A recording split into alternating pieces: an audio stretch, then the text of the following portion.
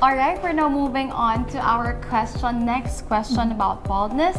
And this one is very simple. Can it be reversed? Well, I have two different answers for that. With female pattern hair loss or female pattern baldness, it has a higher chance of at least partial reversal, especially if you went in for a treatment early on. But unfortunately with men, this is irreversible. That's the reason why I think we've been strong with our campaigns to start treatments as early, because male pattern hair loss is irreversible. So if someone wants to enjoy and have hair again, then you could look and explore into options of hair transplantation, hair replacement system, or cosmetic approaches like scalp micropigmentation.